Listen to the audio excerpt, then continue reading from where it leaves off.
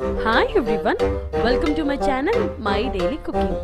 இன்னைக்கு ரொம்ப சிம்பிளான அதே சமயம் இன்னோவேட்டிவா கண்டிப்பா நம்ம வீட்ல செஞ்சு பார்க்கக்கூடிய ரொம்ப டேஸ்டியான ஒரு டிஷ் பார்க்குறோம். அது என்னன்னு பார்த்தீங்கன்னா pomegrenate pulliseri. Simple but taste அபாரமா இருக்கும். கண்டிப்பா நீங்க வீட்ல ட்ரை பண்ணுங்க. ஃபர்ஸ்ட் இதுக்கு தேவையான மசாலா அரைச்சுக்கலாம். அதுக்கு ஒரு மிக்ஸி ஜார்ல 2 டேபிள் ஸ்பூன் அளவுக்கு துருவன தேங்காய் எடுத்துக்கலாம்.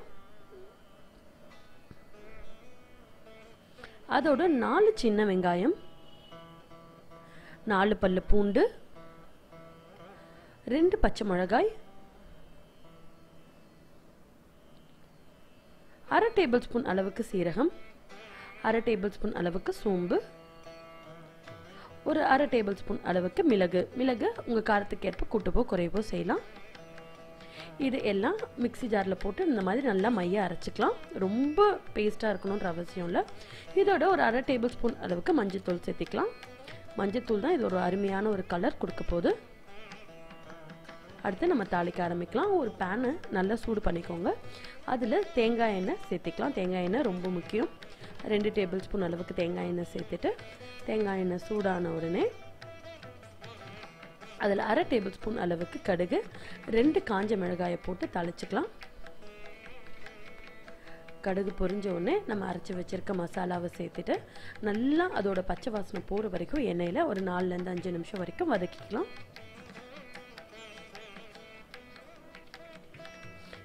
ஓரளவுக்கு மசாலா வதங்கின உடனே ஒரு 1/2 கப் அளவுக்கு தண்ணி சேர்த்திடலாம். நம்ம ஜாரை கழுவுன அந்த தண்ணியை சேர்த்தா கரெக்டாக இருக்கும்.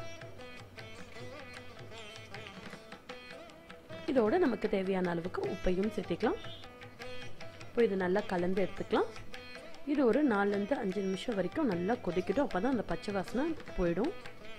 இப்போ நல்லா கொதிச்சிருச்சு. இப்போ பார்த்தீங்கன்னா உங்களுக்கு தெரியும் அந்த கன்சிஸ்டன்சி நல்லா திக்காக மாறி ஒரு நல்ல ஒரு பியூட்டிஃபுல்லான ஒரு அரோமா நமக்கு கிடைக்கும். ஸோ இதுதான் கரெக்டாக அந்த குழம்பு நல்லா கொதிச்சிருச்சு அப்படிங்கிற ஒரு இண்டிகேஷன். இப்போ 1 கப் அளவுக்கு மோர் இதில் சேர்த்திக்கலாம். மோரை சேர்த்துனதுக்கப்புறம் ரொம்ப நம்ம கொதிக்க விடக்கூடாது. மோர் சேர்த்து ஒரு 2 மினிட்ஸ் கழித்து நம்ம உடனே நம்ம உதுத்து வச்சுருக்க மாதுளை பழத்தோட அந்த விதைகளை ஒரு 3/4 கப் சேர்த்திக்கலாம்.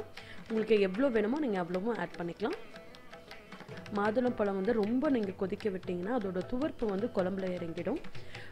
அந்த மாதிரி இறங்காமல் ஒரு 3லேருந்து 4 நிமிஷம் அது நுரக்கட்டி வரும்னு சொல்லுவாங்கல்ல, அந்த மாதிரி நுரக்கட்டி வர ஆரம்பித்த உடனே நம்ம ஸ்டவ் ஆஃப் பண்ணிடலாம். இது கண்டிப்பாக நீங்கள் ட்ரை பண்ணுங்கள். ரொம்ப எம்மையான டிஷ்ஷு. இப்போ பாருங்கள் நுர கட்டிருச்சு. இப்போ நம்ம மேலாப்பில் கொத்தமல்லி தலைகளை தூவிட்டு அடுப்பை அணைச்சிடலாம். இது டேஸ்ட் ரொம்ப அபாரமாக இருக்குங்க. யூஸ்வலாக நீங்கள் சாப்பிட்ற குழம்புக்கும் இதுக்கும் அவ்வளோ டிஃப்ரென்ஸ் இருக்கும்.